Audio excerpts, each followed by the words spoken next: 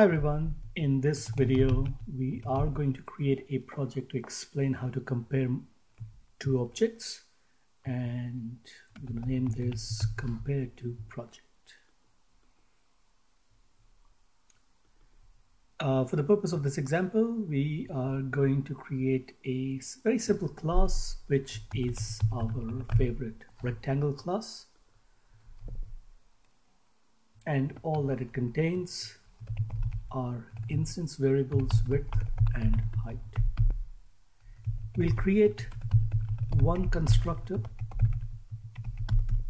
and here width becomes math.max 0,w. So we're going to perform some validation just to make sure that width and height are not assigned invalid values.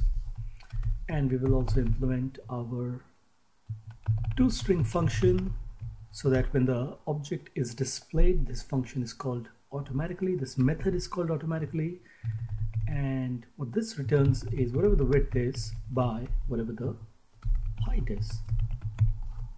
Let's add one more method, which is the diagonal of this rectangle on which this method is called. So we don't have to pass the object as a parameter. We're going to call this method on an object, and what we return is math.square root square of width plus square of height. That's the Pythagoras theorem talking. We're going to create a client for rectangles. We're going to call it rectangle client containing public static void main. And we're going to create two objects here, rectangle R equals new rectangle, let's say 2 by 3, and another rectangle S, which is 4 by 1. Let's quickly change the definition of the toString and say area equals the area function. Okay, so we have to add another method, area, which returns width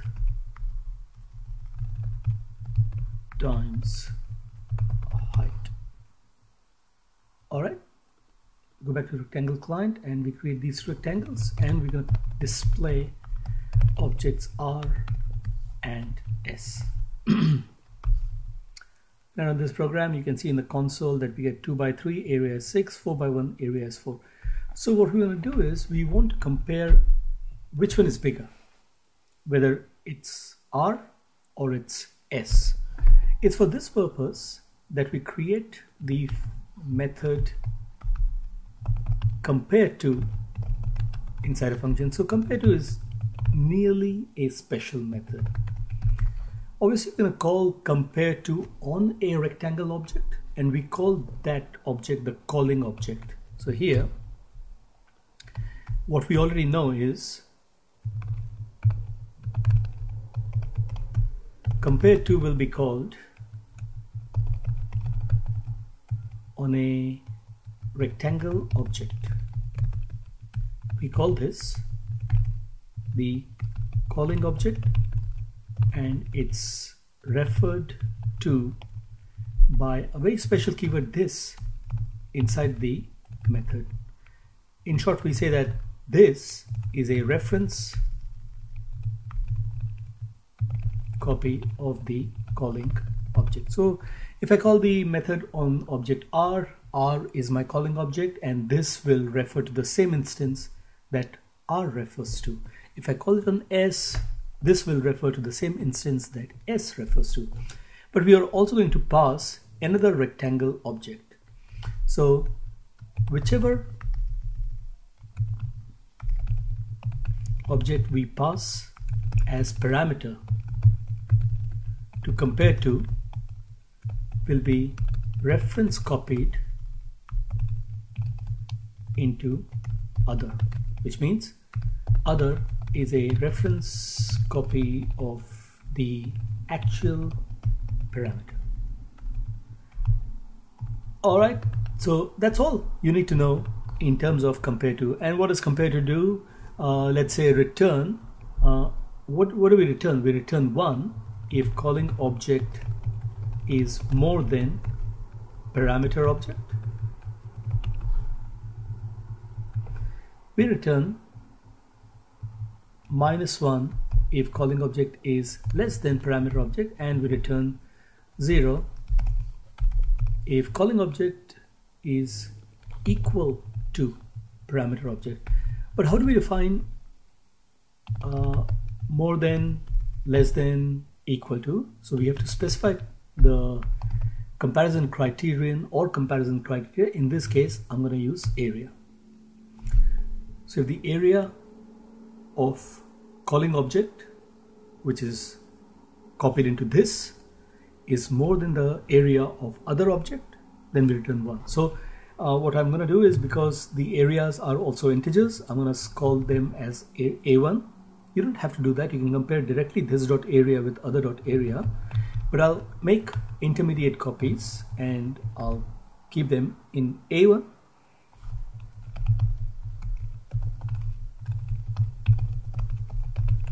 and A2.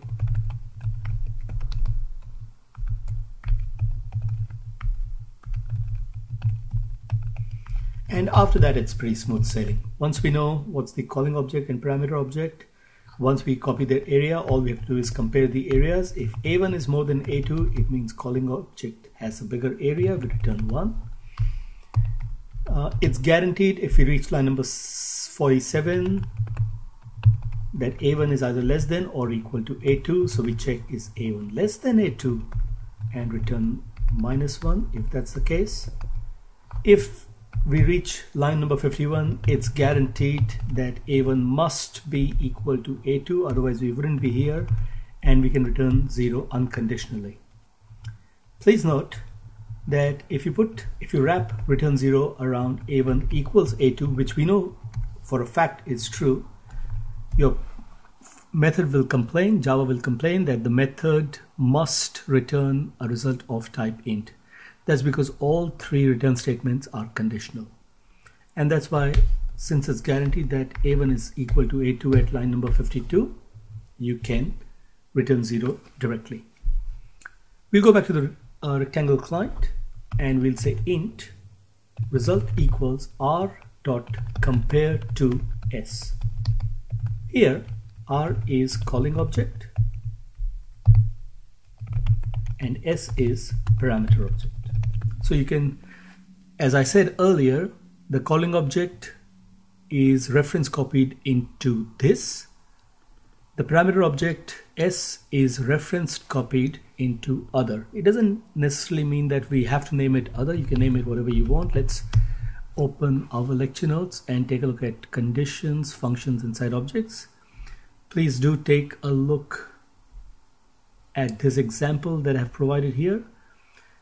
Here I have R1 compared to R2, and therefore in the scope of R1.compareTo R2, this is a reference copy of R1 because the calling object is R1, and other is a reference copy of R2 because the parameter object is R2. And that's your method definition. Very quickly, we're going to run this, and what we are expecting is that if the area of the calling object, which is R, and its area is 6, is more than A2, which is 4, it will return 1. So when I run this program and display result, I'm expecting 1. Oops, not 1 directly. Result. Okay, let's run this, and you can see that the outcome is 1. On the other hand, if I call the method on object s and pass r as the parameter, now s has become the calling object and r is the parameter, and now we are expecting the parameter to be the outcome to be -1.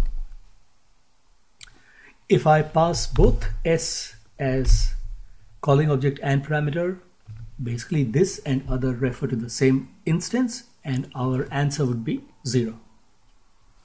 Okay, let's revert back to r.compareTo s, place breakpoints in our function that is expected, and I can guarantee that if you stay with me for the entire duration of debugging, then things will become much easier for you to understand. So here I'm going to say this is the result and return result. All right. Let's not put breakpoints in area. I'm going to put breakpoints in area a little bit later. I'm going to debug our program, and you can see in the variables that I have two objects of type rectangle, R and S. R has an ID of 21, S has an ID of 22. When I call compareTo, I'm calling it on object R, and the parameter is S. In my rectangle class, as I said, the calling object is copied into this, and the parameter object is copied into other. So what I'm expecting is this will have an ID of 21 and other will have an ID of 22 if what I say is right. So if I resume my execution from line number 11 in rectangle client, I will jump into the compareTo method, but I didn't put these debug points, but that's fine. You can see this has an ID of 21, other has an ID of 22. Let's stop the debugging and run it one more time. So debug.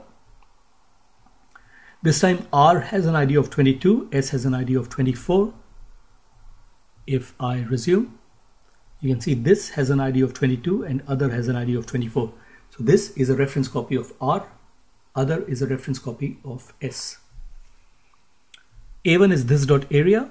Now this is 3 by 2, so we are expecting A1 to be 6, and A2 is other dot area. So you're calling the method area on object other, which is 1 by 4. So the answer should be 4, which is correct. Then it checks, is 6 more than 4? Yes, it is. And we enter the conditional block and it returns 1, which is what we display. On the other hand, if I swap these around and change the calling object to S and debug my program once again, S has an ID of 23 and R has an ID of 21. So when I go into the area method, I'm expecting this to have an ID of 23, other to have an ID of 21. So that's exactly what's going to happen. This has 23, other has 21. Then we are calling the method area on object this, which is 1 by 4. So its area should be 4, A1 will be 4, and A2 will be other dot area. So other is 3 by 2, its area would be 6, and A2 is 6. This time it will skip the first conditional block, but it does go to the second conditional block and it returns -1. And result becomes -1, and that's our answer. As I said earlier, I didn't put breakpoints in the area method. Let's put breakpoints in the area method as well and debug our program once again. Let's stop the debugging and remove or terminate it. Debug the program once again.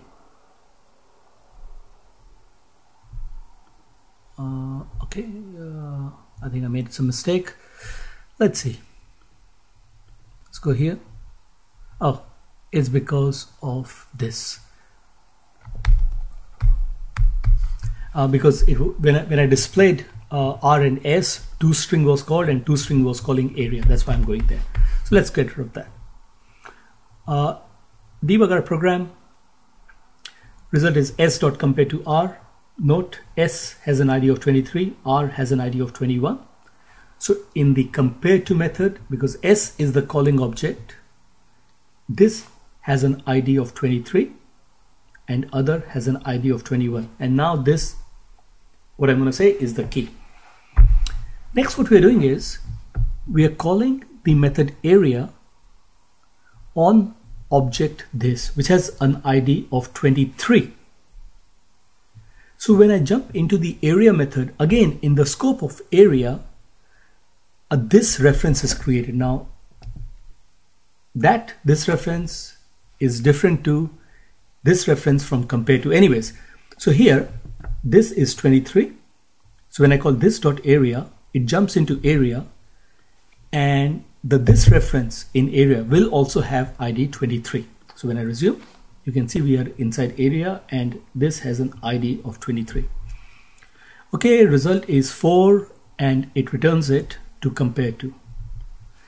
Then we call other.area. Other has an ID of 21 and it's the calling object for area. And because it's the calling object for area, inside the method area, this will be a reference copy of other. So when I resume this, inside area, there'll be a this reference, but its ID will be 21. And there you go. This has an ID of 21 and its area is 6, we return, and everything else is the same. So that's an A to Z explanation of the compareTo method. Well, almost. Instead of comparison criterion, it can be comparison criteria. So area and diagonal. So basically, if areas are clearly different, return 1 or -1. But if they're the same, then check the diagonal. So here we start checking the diagonal. So we say double D1 equals this dot diagonal, double D2 is other dot diagonal, and the same thing again. By the way, there are easier way to do this, but obviously in Comp 1010 we expect students to do everything from scratch. For better or for worse, we return -1, 1 and 0 unconditionally. We're going to change our rectangle client a little bit, and we're going to name have this as 3 by 4 and 5 by 1. So here clearly R has a bigger area, so it will return 1. Let's stop debugging and run it in Java perspective. Outcome is 1. That's good. If I call it on S by passing R, S clearly has a smaller area, so it will return -1. But if S has the same area, it's going to go and check the diagonal. So if I say r.compareTo S, it will jump into r.compareTo. This is a reference copy of R, other is a reference copy of S. It's not, A1 is not more than A2, A1 is not less than A2, yes it is equal to A2, so they'll check the diagonals. The diagonal 3 by 4 and the diagonal of 6 by 2 it will compare, and those won't be equal and will return 1 or -1. Now which one has a bigger diagonal? Let's see. 3 by 4. So 3 square plus 4 square is 9 plus 16, 25, while 6 square plus 2 square is 36 plus 4, 40. So S has a bigger diagonal. So S is bigger. So r.compareTo S returns -1. Let's run this and we get -1. If we compare S compared to R, we'll get +1. And if S represents a rectangle of 4 by 3, then the diagonals are also of the same length. In this case, R compared to S or S compared to R will return 0 because the diagonals, areas are the same and diagonals are the same. Point being that compareTo can have any number of levels of comparison criteria. So we call here area is the primary comparison criteria, diagonal is the secondary comparison criteria. So there you go. That is compareTo. If you follow the instructions, if you follow the specifications, if you understand reference copies clearly, basically if you're diligent, it's not a problem at all. Thank you very much and hope you have a good day. Take care.